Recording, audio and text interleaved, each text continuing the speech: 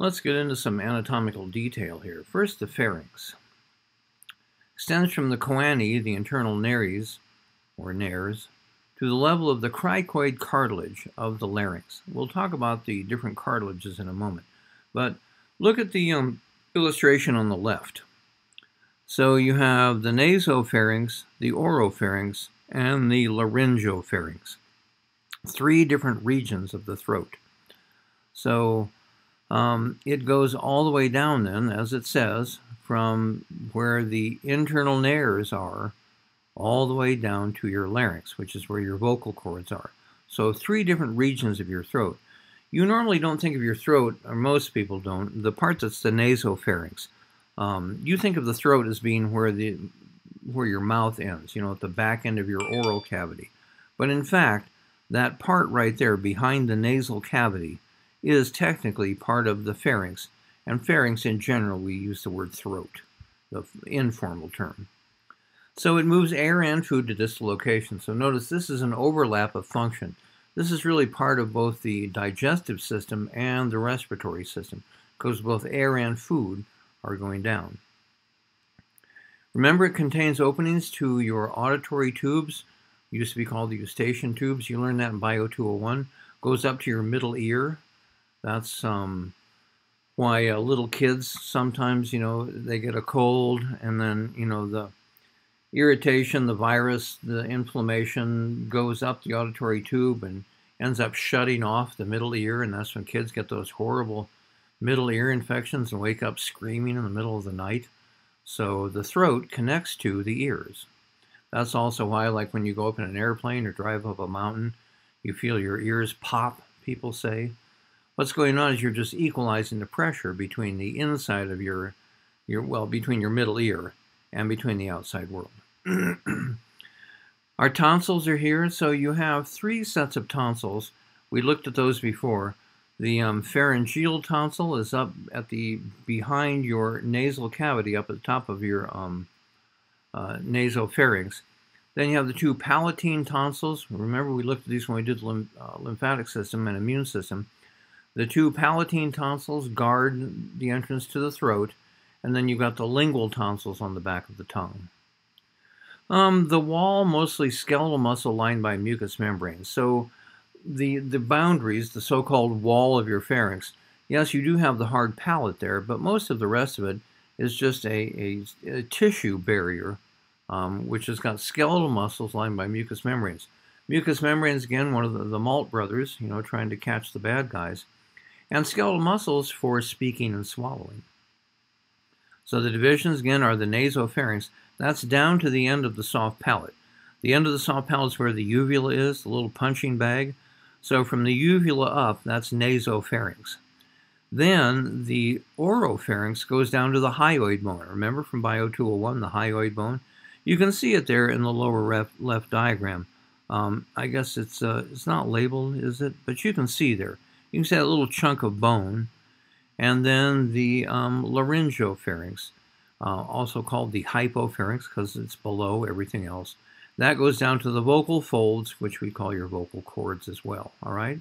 So the three different regions of the pharynx, in general, the word pharynx again means throat. So you've got basically the nose throat, the mouth throat, and the larynx throat, okay? Now then, the larynx in particular, because it's got a lot of parts to it, and we've got a lot of cartilages guarding that region. So it's a very short passageway connecting the laryngopharynx to the trachea, only about 4 centimeters long, 2.5 centimeters to 1 inch, so that's less than 2 inches, all right? So you can look in the illustration there, take a moment to check that out. You can see lots of different cartilages there, all right? And I want you to know those cartilages. The primary function of the larynx is to provide what we call a patent airway. That means an airway that stays open no matter what. So remember we said that a lot of your pharynx is just basically soft tissue and skeletal muscle. Well, it would be possible for that to collapse on itself, and then you wouldn't be able to breathe. So the purpose of the cartilages is to make sure that, in particular, when you're swallowing food, when it goes down the esophagus, that you've got a hard cartilaginous tube that guarantees that it'll stay open. That's why you can breathe and swallow at the same time, all right? So the larynx, very important. Make sure that you will be able to breathe. Those cartilages are going to keep it open no matter what. Keep food and ingested fluids out of your airways, all right? So we want to make sure that fluid and food goes down the esophagus and that air goes down the trachea. And we'll see the cartilages are going to help do that. Then additionally, it produces sound. This is where your vocal cords are. 9 separate pieces of cartilage. So let's take a look. The thyroid cartilage is what people call the Adam's apple. That's the big shield. So look on the right side of the illustration, on the leftmost on the right side. You get what I'm saying? See how there's a big shield there? It says thyroid cartilage, Adam's apple. There it is. Huge shield, protects the front of your throat. That's really for protective purposes as well. So if you get hit in the throat by something, you know, it's not going to completely collapse everything. You've got hard cartilage to try to maintain a patent airway. Then the cricoid. So the cricoid is right below it. See right below? Look at the illustration on the right. You can see the cricoid below. In between is the cricothyroid ligament, okay? So notice for a moment that the thyroid cartilage is huge on the front, but look what happens. It basically disappears on the back, on the posterior side. On the other hand, look at the cricoid. The cricoid is just a little tiny band in the front, but then look on the back side. It's now a huge chunk of cartilage. Then the arytenoid or arytenoid cartilages, that's where the vocal folds attach, your vocal cords, all right? So you can see there's in the lower illustration now, you can see the arytenoid cartilage, and then you can see the true vocal cord, also called the vocal fold, which is attached to it. Those are basically just like little ligamentous structures that vibrate when air passes through them, and that's how you make sound. The corniculate cartilage, so up at the top of the arytenoid, if you look on the right illustration now, you can see there are little horns. So corn in Latin means horn. So the little corniculate cartilages up on top are the little horns on top of the arytenoid cartilages. And then the epiglottis is the big giant trapdoor. So on the right, far right illustration, see that big leaf-shaped trapdoor? What happens is when you swallow, the epiglottis goes down and covers your trachea. And the purpose is obviously so that when you swallow food, it doesn't go down your trachea, all right? That's because the big giant trapdoor, the big giant epiglottis goes down and plomp, it covers up the trachea so that hopefully all the food goes down your esophagus. Of course, you've managed to be so uncoordinated at times, haven't you, that you managed to defeat the actions of your own epiglottis, and you manage to get, it's usually water, could be food as well, actually down into your trachea a little bit. That's when you have the massive coughing fit for like the next 10 minutes. We say that it went down the wrong pipe. Yeah, it's because you were such an uncoordinated dumbass that you managed to defeat the purpose of your own epiglottis and allow food to get down your trachea. So these are 4 of my former students. That's Emily on the far left, then McKenna, then Stephanie, and then Alex. All 4 of them are now RNs, all right? And the 3 girls are married. I'm not sure if Alex is married yet or not, but I know he's got a serious long-term girlfriend, so if they're not married, they're going to be pretty soon. But all 4 of them sat in the front row of my class. They actually sat spanning 2 tables, but they were basically all together in one blob. And when I first talked about how the thyroid cartilage was big in the front and small in the back, and the cricoid cartilage was small in the front and big in the back, McKenna, and this is what McKenna was like, McKenna said, "Oh, so that's like me and Stephanie."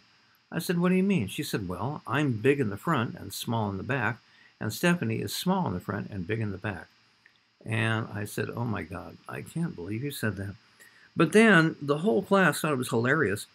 And then McKenna said, "Well, why don't we get a picture?" I said, "Okay, we can." So we went right outside the classroom. We took the picture. Stephanie wasn't cooperating at first. I said, "Stephanie, your butt isn't out far enough. Stick your butt out farther." So she said, "Okay." So there we got McKenna. Those are 38 double Ds, by the way. McKenna would always remind you if you didn't know. So those are McKenna's 38 double Ds, big in front, small in back, and there's Stephanie, small in front. She had little 34 Bs, I think, and she was big in the back. All right, so there you go. Thyroid, big in front, small in back. Cricoid, small in front, big in back. And there's McKenna. McKenna was my student assistant for a long time. She came to my classes and helped during lab. She was great. McKenna and I used to go out for lunch together. Actually, all the people in that photo, we all used to go to the baseball games here in Tucson because we used to have dollar beer night. We would all go down there. That was the cheapest drunk in town, by the way. So sad that baseball's not here anymore. But yeah, we used to go down there. We had a great time. So we all got to know each other a lot. I actually went to McKenna's 21st birthday party. There's us with her friend Stephanie. So we actually hung out a lot together after the semester was over, of course. And McKenna graduated from nursing school at the top of her class. She got the special award for being the #1 student in her nursing class. So McKenna's now working as an RN. She's a cool kid. She's awesome.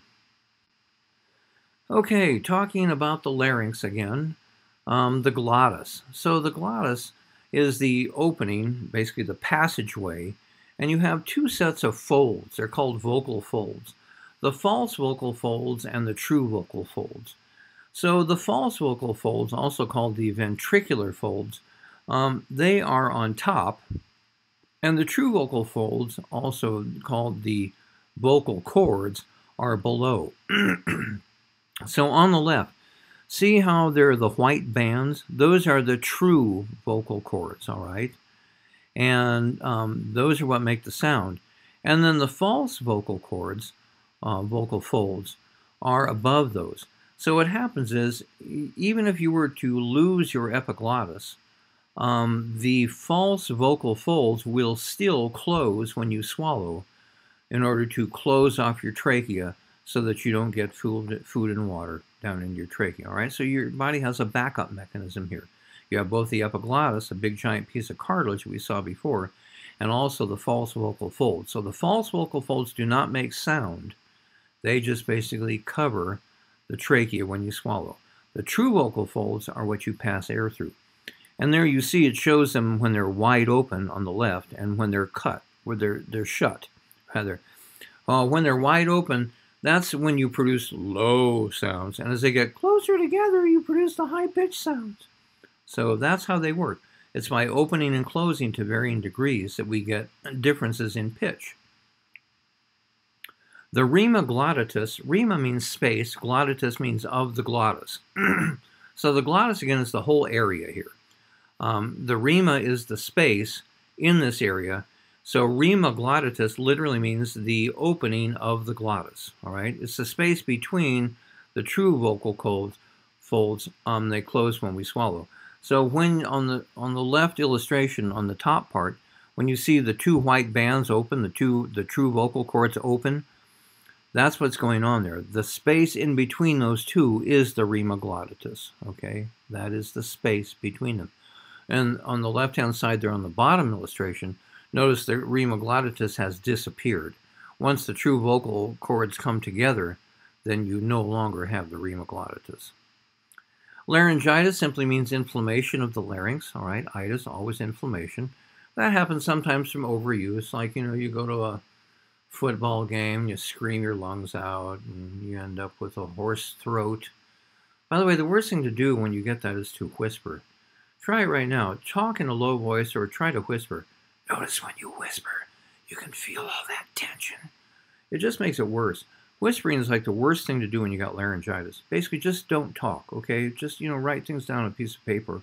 Or if you are going to try to talk, just talk in a low voice like this, okay? Don't try to whisper. That actually is bad. It makes it worse. And cancer of the larynx, that's what you see on the right-hand illustration there, cancer of the larynx. That's really confined almost entirely to people who smoke cigarettes. Nobody else gets cancer of the larynx. But there you see it right there. And what it is, that big cancerous tumor is sitting right on the epiglottis. And they're going to have to cut out the epiglottis. In some cases, they may have to cut out the vocal cords as well.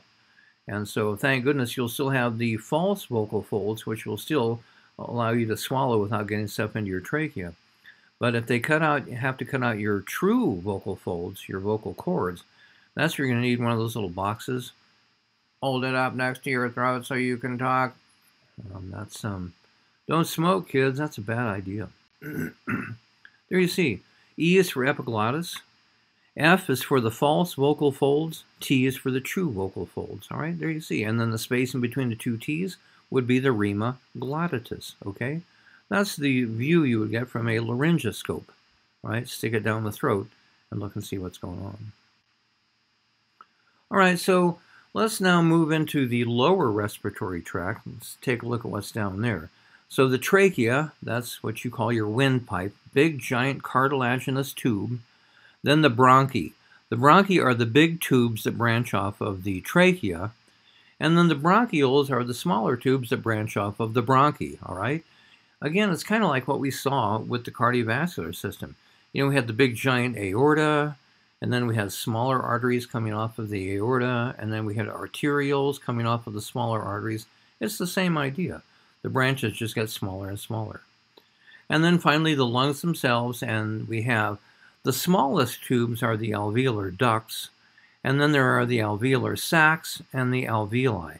So notice in the left-hand illustration, see how it looks like a little bunch of grapes down there? That would be the alveolar sac. And then each one of the grapes would be an alveolus, plural alveoli or alveoli. So that's what's going on there. And then the little tube that leads most directly to the alveolar sac would be the alveolar duct, all right? So it's just the alveolar duct is the very last branch. After that comes the alveolar sac, which is made up of individual alveoli. All right, so the trachea extends from the larynx, that's C5, to the superior border of T5. Again, your spinal cord provides your vertebrae, providing natural landmarks for talking about where things are in the body. Do that a lot in nursing school. You'll find things by knowing, you know, what level of the spinal column they're at. 10 to 12 centimeters of windpipe, so again, 2.5 centimeters an inch, so that's 4 to 5 inches basically. Windpipe, trachea, 4 to 5 inches long. The C-shaped hyaline cartilage rings maintain the patency of the airway. So what happens is you have the cartilaginous rings, they're called. And if you go back and look at previous illustrations, you can see that on the posterior side there's a little space between them. That's where the esophagus fits in. So the esophagus is directly behind your trachea. Well, like if you're really pigging out and swallowing a big blob of food, bolus is the word we use, a big bolus of food, it might actually press on your trachea and you could potentially close off your trachea while you were swallowing. Well, except that you can't, but that's because of the cartilaginous rings, the C rings as they often call them. The C rings guarantee that even when you pig out and swallow a giant, massive bolus of food, you will still be able to breathe because the trachea will stay open due to the cartilaginous rings. 16 to 20 partial rings, they go around the front, but they have a little opening in the back. That's, again, where the esophagus fits in. Partial rings allow trachea to collapse slightly so that food can pass down the esophagus. And then the carina, so notice in the illustration on the right, that's where the trachea ends and the two bronchi begin. So that's at the so-called bifurcation of the bronchi. The inside of the carina has a very sensitive membrane, all right, so that if you inhale anything at all, it'll hit that membrane and that triggers the cough reflex. You've had that happen before. You know, like if you're whatever in a smoky area or a dusty area and you take a breath and suddenly you feel that massive urge to cough and you basically have a coughing fit for like a couple of minutes.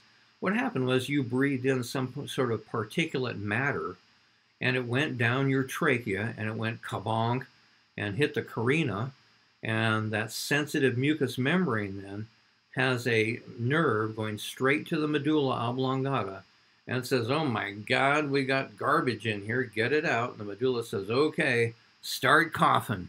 And that's what you do. That's your cough reflex. Remember, medulla oblongata, coughing, sneezing, vomiting, all that stuff. Survival reflexes. This is survival.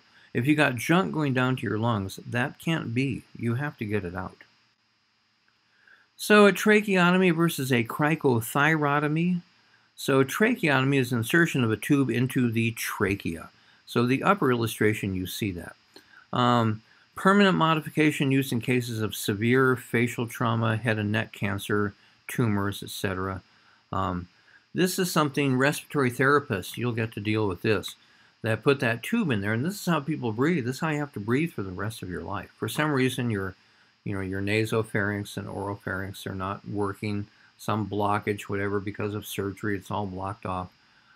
So you have to breathe through that little tube, all right, through the little tube that's in your trachea. The operation is called a tracheotomy.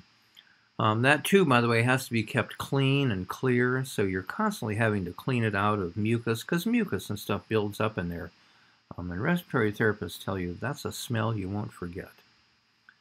You have to suction it frequently, because if it gets clogged up, then that person can't breathe. That's the only way this person can breathe now. They can't breathe through their nose or mouth. And you have to humidify it, because remember I said before, it was important your nasal cavity was warming and humidifying the air. Well, that's not happening anymore. A cricothyrotomy is instead a puncture of that cricothyroid ligament. So again, look in the lower left. So below the thyroid cartilage, above the cricoid cartilage, is the cricothyroid ligament. So in an emergency, you can punch a hole through that ligament, and that will allow you to breathe. So that's what you're seeing in the lower right.